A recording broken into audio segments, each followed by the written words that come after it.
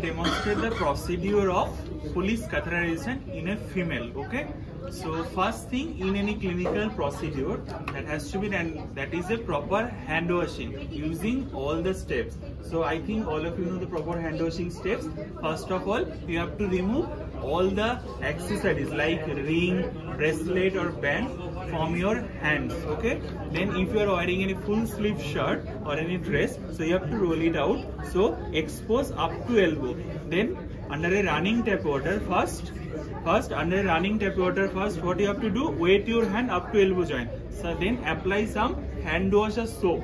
Then the first step will be rubbing of palmar surface. Is it clear? First step of hand wash, rubbing of palmar surface. Second step, rubbing of back, and this interlocking. Okay. Then the third step is this thumb. Okay. Then the fourth step is this palmar crease actually, and the last step is this wrist joint and the forearm. Is it clear? So first is second, then interlocking third, then the fourth, there's the fifth, and then the sixth. This is the proper hand washing steps. Each step should be done for 20 seconds at least.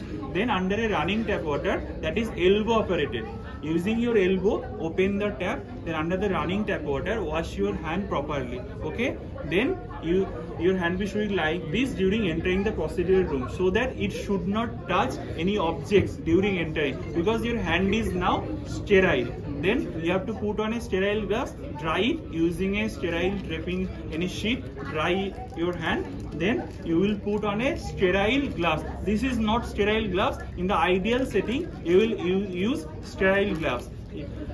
Ask your colleague or nurse to assist you. So first introduce your thumb. Okay, then stretch it out and introduce the rest of the four fingers. Is it clear? Then exactly first introduce your thumb, then stretch it out, then introduce rest of the four fingers. Is it clear? Then the first procedure is reassure the patient.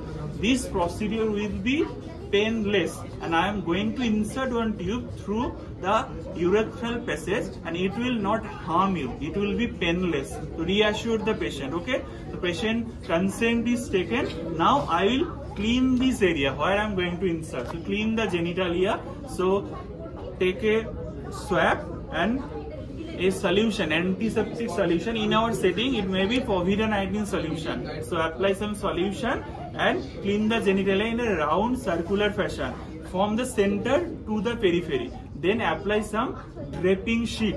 So draping sheet, I am applying some draping sheet. In ideal scenario, there will be a fenestration. So through this fenestration, I will do the procedure. Okay. So in here, there is no fenestration. In ideal scenario, in the draping sheet, there will be fenestration. So suppose you have applied the draping sheet after antiseptic dressing and draping is complete.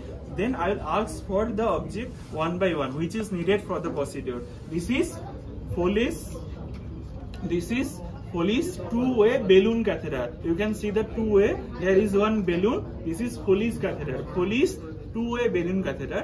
One way is for the passage of urine. Another way is for inflating the balloon. That will be needed to attach the catheter. Okay, in the passage. So this is Foley's two-way balloon catheter, and this is uro bag or urine collection bag. So this is urinary passage. I will connect this with this passage. Okay, this is Foley's catheter and this is uro bag. Okay, then the next thing, now all of these things should be in a sterile way. Okay, you should not keep this thing in an unsterile object. For the sake of demonstration, now I am keeping all these things in unsterile surface, but during the actual procedure, you should do all these things in a sterile way. Then take some lubricant gel. Okay, so first remove this plunger and give me some lubricant gel. Take some lubricant gel. Okay, I have taken some lubricant gel. Xylocaine gel or lignocaine gel is available in the ward.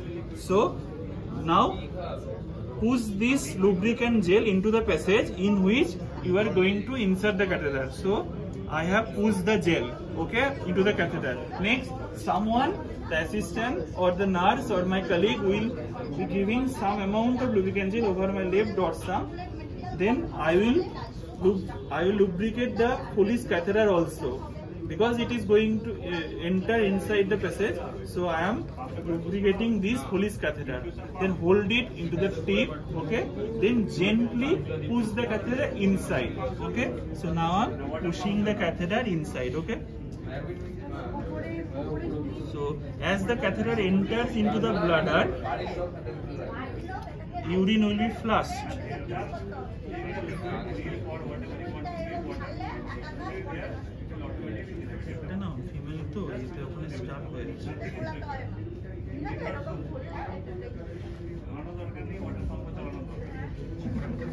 যদি আটকে যায় তখন খানিকটা rotate করে তুমি manoeuvre করতে পারছো কিনা সেটা দেখতে হবে because my hand is slippy and this is mannequin, that is why it is stucking, but ideally it should go up to the bladder, okay? Then as the Foley's catheter goes inside, urine will be seen flushed here, okay? It should go for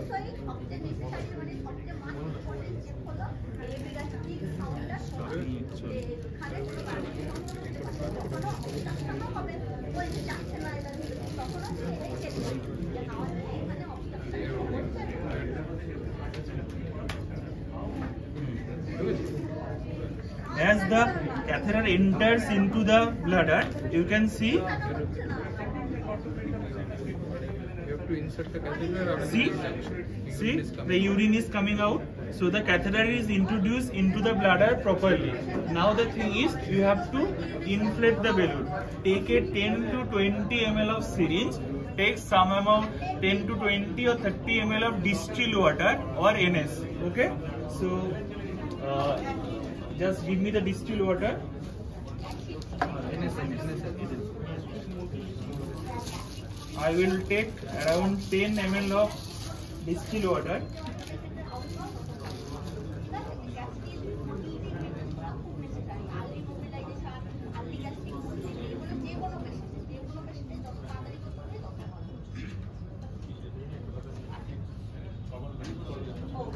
Time's up. I would now request everyone to get back to their respective places and be seated. Now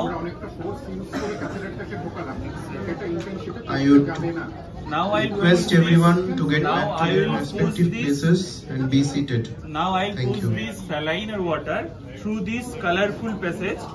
So I am pushing. See, already I have pushed the saline through this passage. Now the balloon is already inflated inside the bladder. Now we'll pull it out. See, it is stuck into the bladder neck. It is not coming out. So this is the procedure. Okay. So now the urine will be collected in this urobag. So you have to attach this bag into the bedside. And what is the procedure of removing the catheter? Same things in the opposite way. First, you have to deflate the balloon. Otherwise, if you pull it out, there will be injury of urethra or bladder neck. It will cause hematuria, urethral injury. So first, deflate the balloon. Take a syringe. And I would again request everyone to please get back to their respective places and be seated. So now pull it out, the catheter is being removed. Okay, I think the procedure is clear, how it is introduced and how it is removed. Thank you.